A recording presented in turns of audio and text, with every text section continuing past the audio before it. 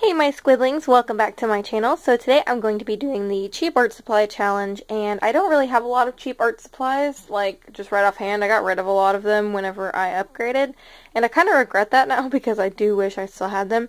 But I bought some Crayola Watercolors, which cost me like $2, and then I bought some Crayola, what are those things called, Crayons, and that cost me about another $2. And I'm using Strathmore watercolor paper, which is actually really cheap. I think I got mine like $3 for a 12-page pack. And then I'm using just a rando cheap pencil that cost me like $1. And I do use a Sakura jelly roll liner, but those are pretty cheap as well. You can get those for about, I don't know, like $5 for 3 of them, so they're pretty cheap anyway. And then I used one black Crayola color pencil. So all a bunch of Crayola stuff. And I know Crayola is not like super cheap quality. They're actually pretty good.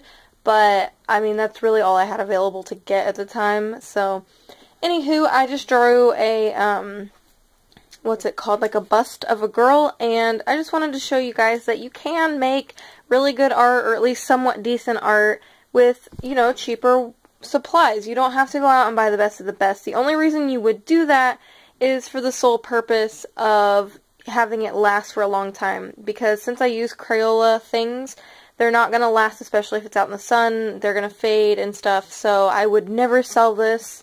If I wanted to sell it, which I don't anyway, but if I did, I would take like a picture of it or a high quality scan, and then I would like edit it accordingly. But I would never sell the original just because it wouldn't last over time.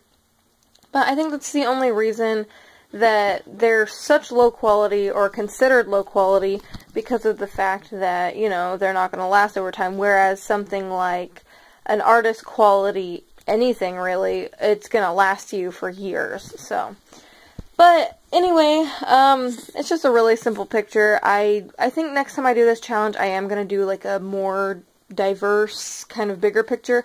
I just really didn't have a lot of time because it's almost Christmas, and I'm trying to get some videos up for you guys and kind of pre-record some things because I'm going to be really busy over the next 2 weeks. So, anywho, I really hope you guys liked this video. If you did, please hit that thumbs up button. It helps me out a lot.